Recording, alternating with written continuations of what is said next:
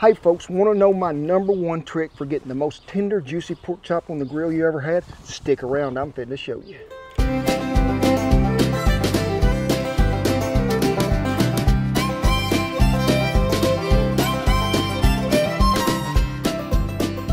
It is a beautiful day. And by the way, if some of y'all are new to our channel, first of all, me and Shan want to welcome you to this. What are we doing today?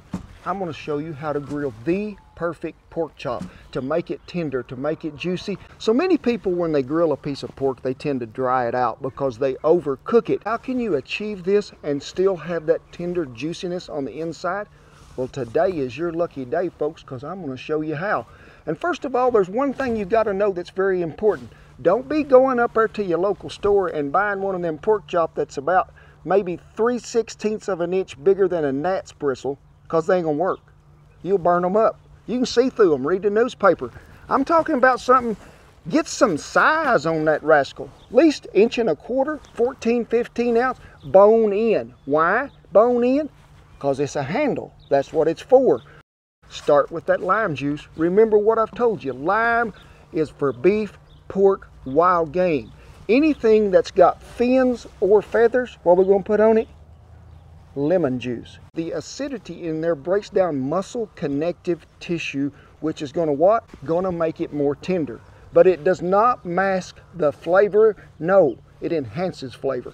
That lime juice, a little meat tenderizer, and of course that ever popular you should have in your cabinet every day of the week, 365 days a year, Red River Ranch seasoning. So lime juice, both sides, really rub it in really well. I like to get it everywhere, sides. Turn it over, do the same thing. Meat tenderizer. Make sure it ain't got no MSG in there, folks, because I'm allergic to that and I might show up and eat at your house, so you don't want to give me the poisoning. Red River Ranch Original. Now I'm cooking on mesquite today, but if you ain't got no mesquite and you like that flavor, you can sure order you some Red River Ranch mesquite seasoning. Now say you're going to cook this recipe today, but you ain't got this and you just got to get her done. Find you some coarse ground black pepper, some good sea salt, some garlic, maybe a little smoked paprika. Put it on there, but make sure you season it well. Two things you really got to watch out for when you're cooking a piece of pork. Under season, overcook. That's going to make dryness. What happens next? You take this little rascal, put it in a baggie, take it in there and put it in the ice box. Yeah, I said ice box. Now to Shan, that means, I don't know. It's a refrigerator. Yeah, we call it ice box here where I'm from. Set it in there in a sack, let it set at least 4 hours. Then you're going to bring it out and then you'll be ready to throw it on the grill.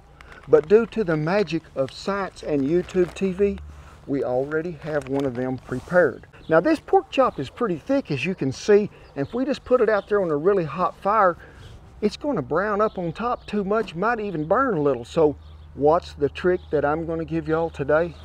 It's magic, folks. You ready? Aluminum foil. And if Shan will zoom in here, I want her to see how this sort of makes its own marinade. What we got here, real American butter.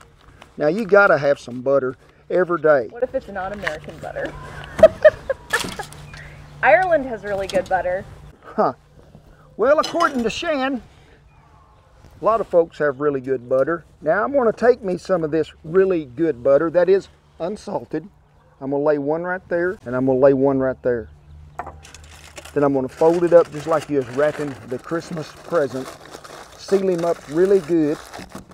Now some of you might be wondering what we're going to grill it on. Bertha is on a sabbatical. She cooked over 1,000 steaks in the last 2 weeks and she's taken a couple of days off. But her little sister Christina is here to do the jobs. We're going to lay this right on the hottest part of that fire. What's it going to do? Steam these pork chops.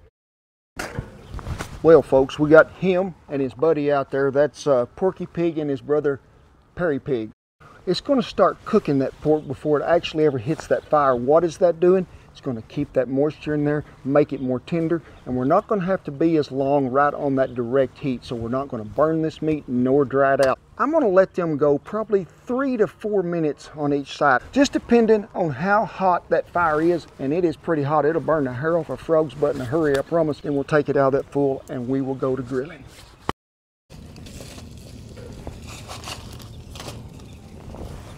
Well, we've been about 3.5 to 4 minutes on each side, so I'm gonna pull them right over here so I don't burn all the hair off of me again.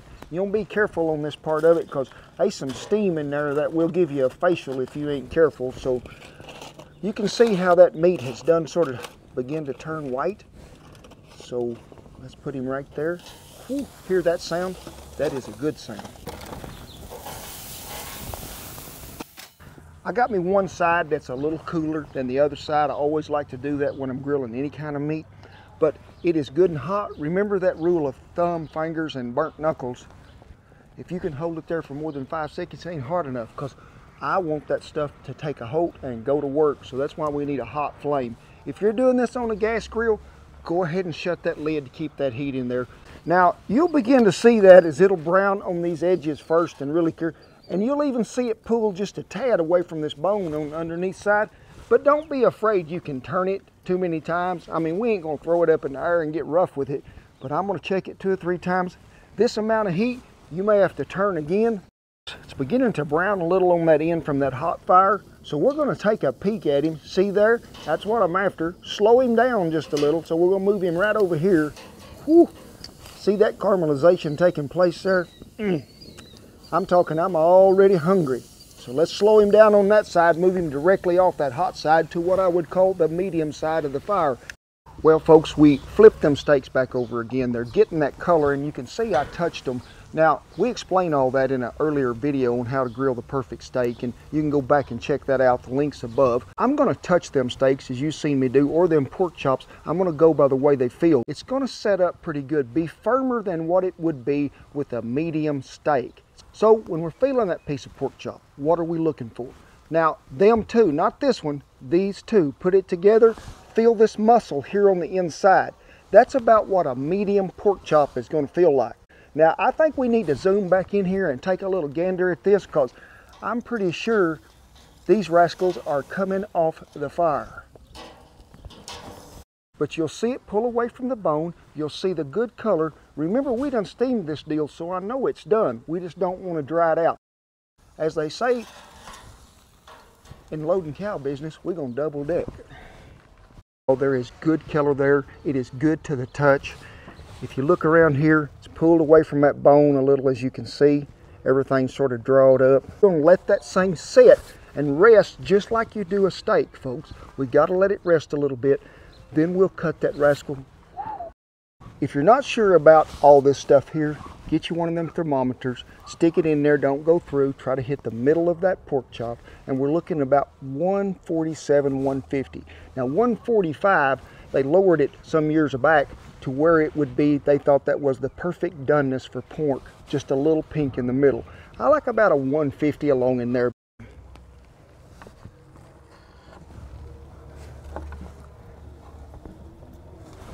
See what we got there? That is what we call flavor. Keep it moist, keep it tender, bring out all the flavor, but you got to remember one more thing, something you got to have in your pantry that I just so happen to have right here. What is it? Green chili chipotle relish. You know that guy right there? He is good people. The reason I come up with this relish so many years ago was just for these pork chops.